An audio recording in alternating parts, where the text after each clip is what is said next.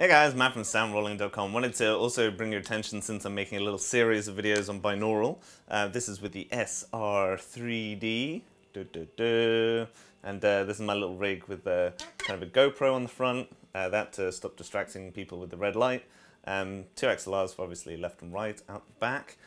So I thought I'd talk a little bit about firstly what binaural is basically acting exactly like my head and my ears. Essentially my ears are like two microphones for me to be able to hear, and there's something in the way called my head. And what that means is that I can actually localize sound based on where the delay from both of my ears.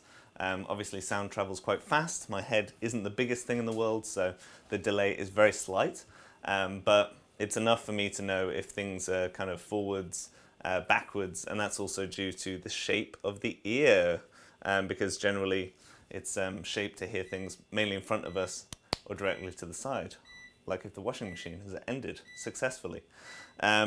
So what that means is that if you really want a true binaural experience, then you actually have to get molds of your own ears if you really, really want to hear how you hear. That's the kind of funny thing. So with binaural, I mean, these are Alan's ears, who make the binaural mic.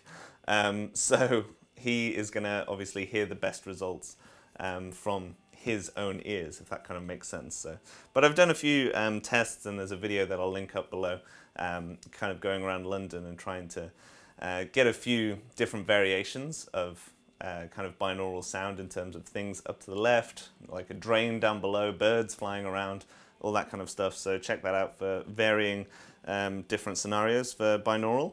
And yeah, I just thought that that was very interesting to share, that if you want a true binaural experience, you have to get molds of your very own ear. So, till next time, see you later.